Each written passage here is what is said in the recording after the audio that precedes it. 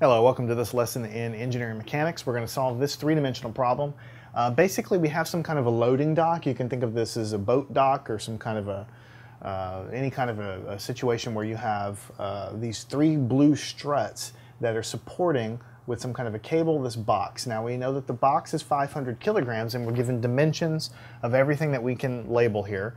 And what we really want to figure out is what is the force in each of these three struts. I mean, you can see the way that it's constructed. We have a force coming down here, which will be the weight, and some of that force will be transmitted to these three different struts, and we want to figure out is what is the force in those struts. Maybe we want to make sure that the thing is strong enough to hold it, or what its maximum load is.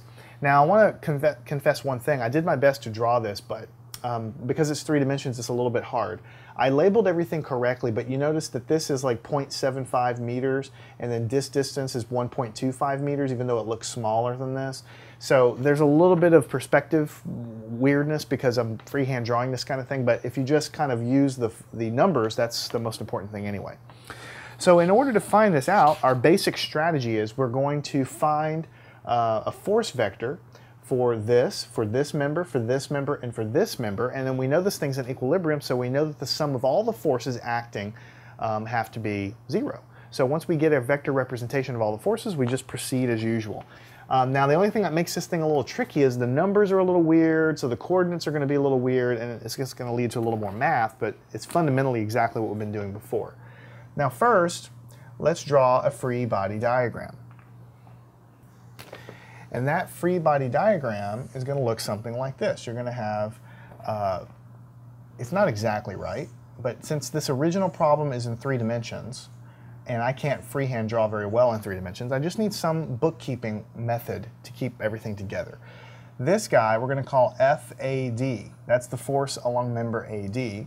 This guy we're going to call FAC, the force along member AC, and this one we're going to call you guessed it, AB, because it points from A to B.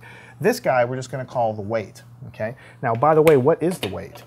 Well, we look at this guy, we know it's 500 kilograms, so the weight is mass times gravity, which is 500 times 9.81. So the weight of this object in terms of newtons is 4905 newtons. So that's what that is. That's the only real known that we have here.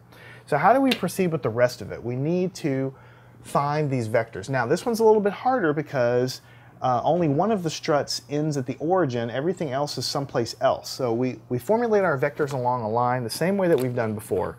We're going to make our life a little easier by writing down the points.